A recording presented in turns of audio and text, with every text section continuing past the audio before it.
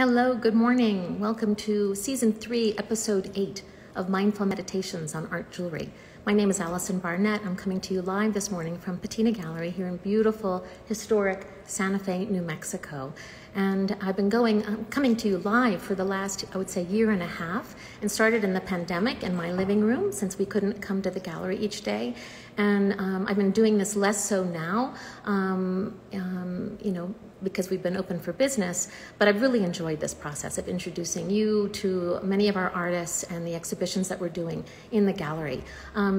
My husband and I founded Patina Gallery in 1999, and one of the first artists that we discovered for Patina, who really suited the vision and the mission for what we wanted to accomplish 23 years ago, was Petra Class. And Petra is going to join us today on this live feed, and I just want to get her into our, let's get into this really quickly.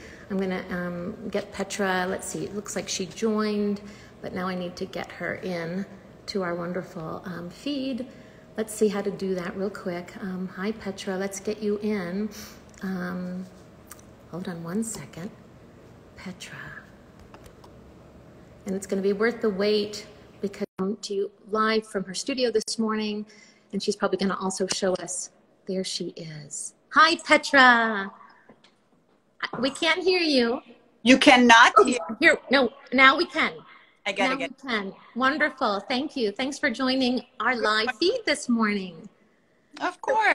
Yeah, it's so good to see you. I was telling the audience that, you were one of the first artists that we introduced to the gallery, 23 years ago. And, you continue to be one of my absolute favorite artists in the gallery. I love working with you and love your work. And even 23 years ago, your work really suited, the vision and the purpose for why we wanted to start our gallery. So still to this day, we are riding this wonderful wave together, and I thank you. Thank you. You're doing a wonderful job. I love Patina Gallery. I wish I could be there in person right now. We wish you could too. And thanks to everyone who's joining and everyone who's live, and keep sending your hearts as we talk about Petra.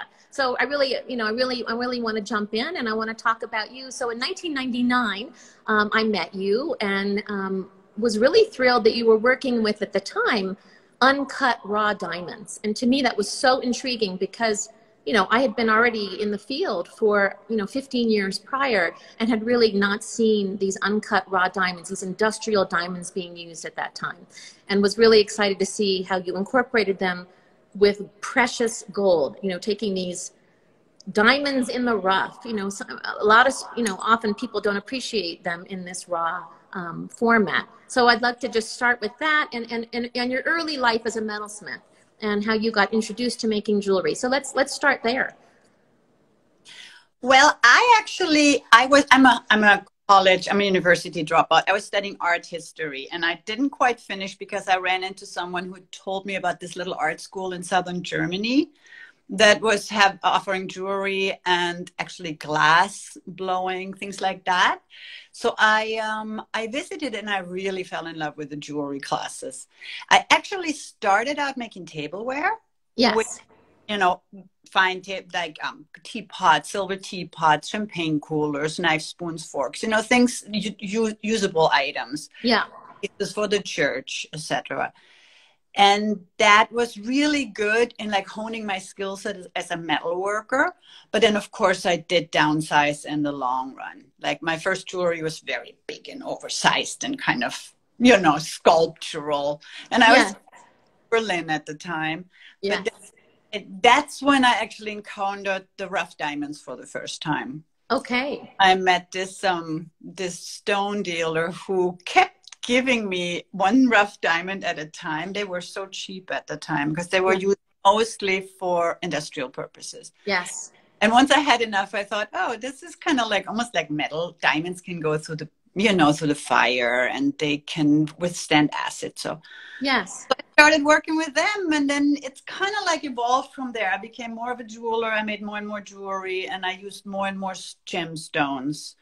And then you've talked about the immediacy of making something smaller, a piece of jewelry, rather than spending weeks forging and making something of more substantial, size. So I'm sure that that's really pleasing to sort of finish, start and finish something within a shorter span of time. it suits my character a little better. Good, good. Yeah, yeah. Even though some take their time, the bigger pieces, they will evolve over time. Of course, of course, of course. So you started making smaller pieces, as you say, to really beautify the body. And I know that when I put on a piece of yours, I mean, yes, that's exactly what's happening. Is your use of material, your use of stone, and this mosaic that you're working on. Tell us a little bit about your influences and how you started working with uncut and cut stones, and the pleasure of working in gold. I think there's two elements. The one is, of course, my art background, my art history background, and, going a lot to museums, still going a lot to museums. I love art, fine art. So oftentimes that influence some pieces, like the earrings you're wearing are a little bit, Klimt inspired, they really have that 1920s, 1910s rich. So that will influence my designs at times. Pure inspiration. And then as far as going back to the rough stones, I grew up, in Europe, and my earliest memory, I mean, apart from my mom's jewelry box, of course, was going to the castles and looking at the jewelry collections there. And some of them, evil jewelry is not as refined. They didn't have the means to cut gems to this high precision sparkliness. Yes. And I always loved that roughness, that so much the human touch. And, that kind of was from early age on for me, was the embodiment of treasure. Yes. We love our treasure chests. So that's another part that I just love, creating these little treasures that are clearly not factory made, like Tiffany's has like huge factories in Thailand, and it's all like machine made, and, Yeah. So I really limit myself to, very small production. Sometimes when I have a design that really works, I do repeat it because it's pleasant and people want it. But generally, there's a lot of one of a kind. And the rough stones, you can't repeat them anyway. The rough stones really dictate a piece that is one of a kind. But when you talk about maybe making something again, maybe you're referring a little bit to like these earrings. Right. In high carat, these are either 18 or 22 carat, this Mobius strip. So you're able to make that again. Right. And this sort of stems from your background in the applied arts. Right. Forging of the metal. To create a prototype that actually works for, many people, and that can be reproduced. And it's also a good teaching object. Like I have my assistants, my apprentices, they can work on something like that and then really learn on how to handle metal. I mean, just this knot that you fabricated in the 22 is really beautiful. It has such a flow and a rhythm to it, and it looks easy, but I know that it's not. I know that there's a technical challenge to making it look as simple as it does. Right, and everything's fabricated. I don't cast, so I do not do my multiples that way. That they're all done from scratch. Yes, yeah. So even though you might make more than one, every single piece is made individually. Yes, I love that. Having studied metalsmithing myself, casting was never one of my favorite things to do. I love fabrication. I love a new idea, and I love making it from scratch. And, absolutely that is what I love about what you bring to your work. I'm wearing some pieces today, and I think some of these might be some of your favorite pieces. This just glorious tourmaline necklace with uncut and cut stones, a combination, slices of tourmaline. I know that tourmalines grow in a stalk, and then they can be sliced, but sometimes you present it in the length of the stalk, and then these earrings. So the beauty of working with 22 karat is that you can really work that metal around these uneven edges. That it's very soft. So it can't be used for some things because it's almost too soft. Like the connecting parts, I will always use 18 karat because it has more, more stability. It won't bend as easily. Yes. But do you alloy your own gold, Petra? I do sometimes. I do, but oftentimes, it's just I have this recycled gold, the company that uses only recycled gold, and they do my alloys for me oftentimes. Okay. gives me more time to focus on design and on, like, you know, the finishing parts, because Yes. you know, once you alloy gold, you as a metalsmith know that it's fun, but if you have to do it all the time, it just becomes a chore. It's not super creative. I totally get it. I totally get it. You need to really focus in on your, you know, what you love to do, which is to make. So when you're coming up with a design, what's that process for you? Do you come up with a sketch first, or you just start working the metal? How do you? I actually work in sketches. I do use the gemstones oftentimes as an inspiration. If I find some especially nice stone or a grouping of especially nice stones, I'll scatter them around and push them around until, you know, something to be really gelling to, like, oh, that's interesting. So I go back a lot, but then at one point it will be sketched. I even color it in, so I really know what color stone is, you know, how it all will, I get a better vision of how it all look. Yes. And then from there, it might go, you know, certain metamorphoses. I mean, maybe once the settings are all done, it could be that, oh, this doesn't work. This has to be shifted. Yes, so, it makes total sense. So you make your adjustments along the way. Yes. Oh, thank you for sending the hearts. We agree. We love Petra. We love her work. And so I'm wearing some magnificent pieces. You know, one of my favorite stones that you work with is the raw aquamarine. And this necklace is just gorgeous. I love that sort of sea foam green, that sort of like a sea glass coloration to the aquamarine. And I'll often refer to it with clients, you know, that these stones have their natural birthmarks. You know, they're not perfect stones, and that's why we treasure what you do, is because you know, it's the human sort of element to the stone in its raw state, and we love that. So making this and forging these components that connect the stones, it just goes to everything that you're talking about, your love for working with metal and with these uncut stones. Yeah, and the influence will be feelable. Like this one I made this summer when I was in my I have a studio in Germany as well. Okay. You know, the lakes and being out in the greens, because it's all I see working there is fields and forest and you know, it's just wonderful to have that color reflect. Like right now I'm kind of more interested in the warmer, darker greens or the warm reds, like garnets, like the ring you're wearing. That was a winter. Yes. So there are seasonal changes, the seasonal aspects. I mean, all of these different, it all influences what you do, the time and the place where you are. It's great that you can work in two different places and that you have a setup to really just sort of hit the ground running in both Germany and in the United States. Well, it's important to me because my mother's over there and still alive. So, you know, I have several reasons. Yes, makes total sense.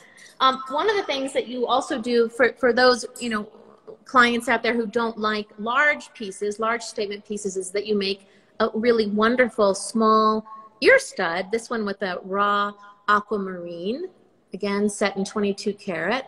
And I think actually on your bench, you are working on an emerald stud. And actually, no, they're a little bigger. They're going to dangle. I'm working on emerald bottom part, but it will be surrounded by concentric circles of gold, and then the top part is a oval. Well, I'd love, and hopefully I think everyone watching would love to see you work. Can we turn the camera and see your bench and see you working on a piece of jewelry? Ruin anything. Give me a second. Let me see. So I'm actually trying to solder these. Yeah, you can see it. To solder these little circles that will surround the stones. Petra, can you tilt it down a little bit, just because the two of us are in the front? Yeah. Yes, maybe even a little bit more. Something so it just keel over. 1 second. Okay. Like this. Can you see? No. No. Not yet. Like this? No, not yet. I think because we're both in the camera and the view. I have to lift it up. I might have to angle it down just a little. It's gonna fall in a second. You know, I can't really do it, I think. Okay, well, just do it as far as you can. So this is how this works. This is, even jewelers in the US are very fascinated. This is a blowtorch and has been used for centuries in Europe. And I kind of that's how I learned to solder. So you add the oxygen to the flame by blowing. Ooh. And this is the flame. Amazing. And as I blow, it gets great. hotter. So this is what I'm soldering on. Can you see now? A little bit. That's better. Yeah. So that's a little, I can't really give you a demonstration. No, it's hard. It's hard. I think. But I soldered these surrounding pieces for the first layer of surround. It's going to be bigger. There's going to be many more coming. So is this so this is an earring. Okay. I don't have one on the plate to show, but it's the idea of having a top. You'll have a single drop on the bottom instead of sort of this mosaic. Yeah, and instead of being on like a platter almost, like on this single gold sheet, it's going to be surrounded by many wires. So there's going to be like a wave pattern, inspired a little bit by when you drop a pebble in a pond and the waves kind of. Will it be a bit? Will it be a bit like this? Yes. This new work, I just adore it. I love it, and it's that ripple effect. We just sold a bracelet of this same design. I love that you do it so you can wear it as a pendant or as a brooch. Yeah, I've heard brooches are coming back. There was an article in I always because they're like the. I agree with you. I love a great brooch, but I love also the multifunctionality of a piece like this. It has some scale.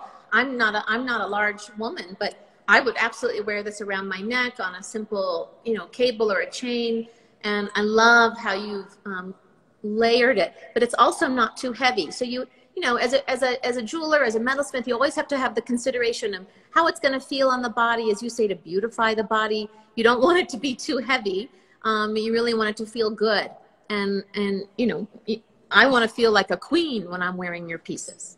That's where the ideal jewelers do applied art versus fine art. That's just purely, about expressing yourself. It really has this application. I find jewelry should, complement the body and should be comfortable to wear. Unless you really want to be very conceptual. Yes.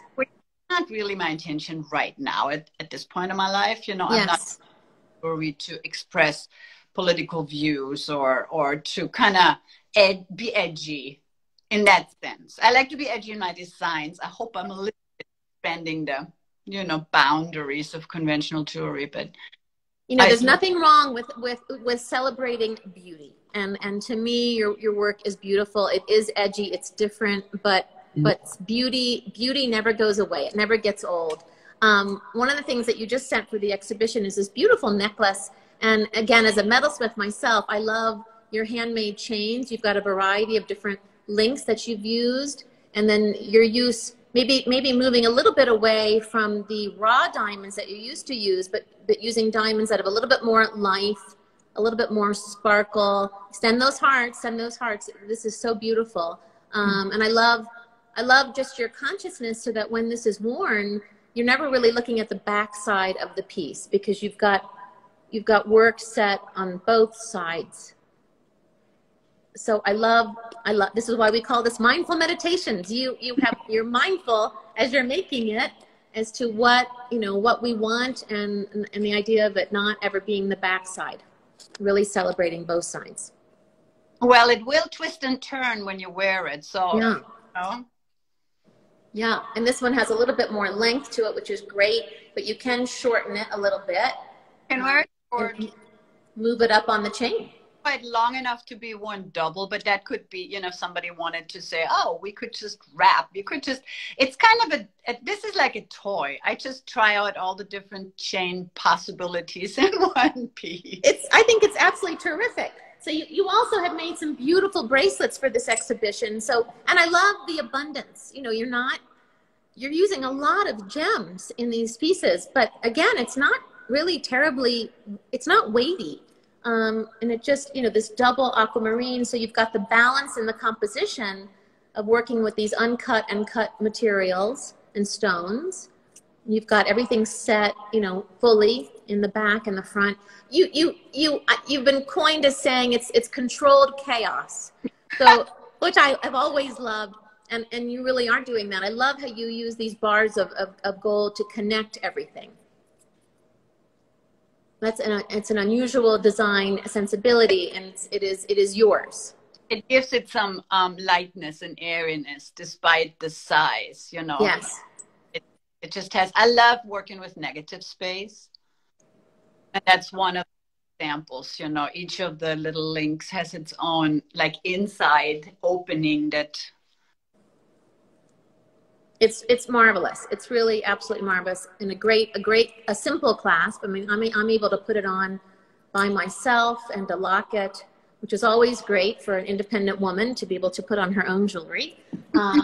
You also have this, you know, going along the same lines as that necklace, this gorgeous new bracelet with rose cut diamonds, raw diamonds, diamond slices. It's really special. Yeah, that was fun to make. Yeah. I mean, I'm trying as much as possible to free myself, which of course is not always doable, but to free myself to make these pieces that I really have fun doing. Yes. You know?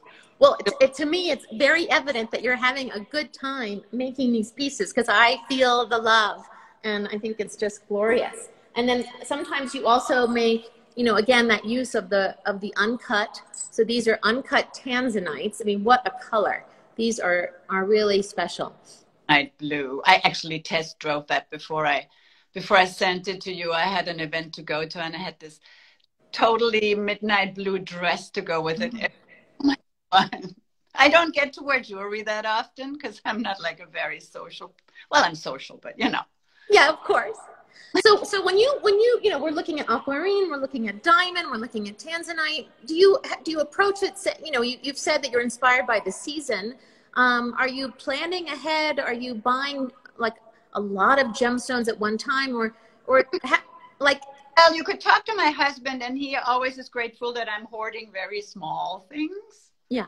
I could be hoarding bigger items, and he would be in trouble. But I'm having by now doing this for many, many, many years, and having a very hard time with beautiful gem if I see it. If you see a gem, you buy it and know that in the future it will become something. Yeah, oftentimes, sometimes I'll buy something specifically for a piece, but very often I just have, you know, my chest full of and you know your process, and you trust your instincts and historically of what you made and what you might make. Yeah, and so and that's, you know, maybe it's just really time to do something without color, and I'll go for the all diamond or all gold work. Yeah. And sometimes I am drawn towards green or blue, or, you know, and then I'll just go and see what I find. So, you know, this is a great example of someone who's been maybe hoarding gemstones and, you know, playing with, you know, these slices of tourmaline, with the faceted material. It's just a great piece, and that's also kind of a good example for it. That actually started with one of my galleries had a theme-oriented group show, and we were supposed, or the incentive was to use an artist. And at the time I was really into Piet Mondrian, and when he was, you know, kind of pixelating a lot of things. And so that's inspired by some of his seascapes that just kind of like has this way of creating landscape just by abstract parts. So I don't know if that comes through. That was not part of, you know, that was way back when, but I kind of still kind of repeat this theme of these mosaics, you know, they are part of that line of thought. It's fabulous. And then the other piece that comes to mind that I want to pull out from the exhibition, inspired perhaps by, is it Richard, I don't know if I'm pronouncing his name correctly, Serra, and his... Yes. His concave, convex, very large-scale sculptures that you can walk through. But to me, just the minimal quality of these, working with these diamond slices it's just, excuse me, ruby slices. It's just extraordinary. And let's finish our wonderful talk just talking about this piece. and that influence? Yeah, that is definitely kind of a bit on the edge as far as size. It is definitely a hefty piece. You know, you will have communication about it if you wear it. Yeah, absolutely. That's part of, you know, jewelry. It really does invite, if well done, I think it invites communication. Conversation, absolutely. And these stones, they're like windows. I love that. I love this crystal structure that you can still see in, I know, send those hearts. It's so great. You have to almost look at the piece itself to see what the light does with the rubies. It's amazing. You can see the growth lines of the crystals, and yeah. It's really a beautiful stone. And so I found those stones, and they weren't in that shape. I cut stones too, so I cut the shape I needed them in, and so I didn't find the stones that shape. They were bigger slices that were cut in Germany in Ida Oberstein. And then I decided it was a little scary and nerve-wracking to actually go ahead and... I bet so. But I love the shape. I love the composition. I think you did a marvelous job. This piece has been a great inspiration to have in the gallery. And Petra, I can't say enough about you and how marvelous you are. I wish that you could have come and joined us for our exhibition. You know, you've got these 3 marvelous cases of jewelry. For anyone who can't join us in the gallery, the exhibition is all the works are on our website, patina-gallery.com. The exhibition, if it's not live now, it will be live shortly. Our team is working on it. It might actually be live now. But so more pieces will be on our social media channels, Facebook, Instagram, Twitter, and everything else. And it doesn't replace having you here, but having your jewelry and all your babies that you make, you know, certainly satisfies my craving to experience you and the beauty of what you make every day. So I'm really so appreciative that you joined us this morning. I know it was a little earlier for you, but for everyone who joined, I really appreciate it. And I hope you have a happy Thanksgiving. Thank you. And thank you so much, Allison, for all you guys do. It's so wonderful to work with you. And thank you, Petra. And I'm looking at Jocelyn, who works at the gallery, says the exhibition is live. So for those of you who want to, please go to our website, Patina-Gallery, go to our exhibition page, and you'll see that the exhibition is live. Every piece has been beautifully photographed. We have a great team of individuals working here at the gallery who bring these pieces to life after you've made them online. It's not always an easy thing to do, but they've done a great job. So to them and to you and to all the viewers, thank you. Thank you, Allison. Thanks to everybody. Yeah. Happy Thanksgiving. Happy Thanksgiving. Bye-bye. Bye. I'll talk to you soon. Bye-bye.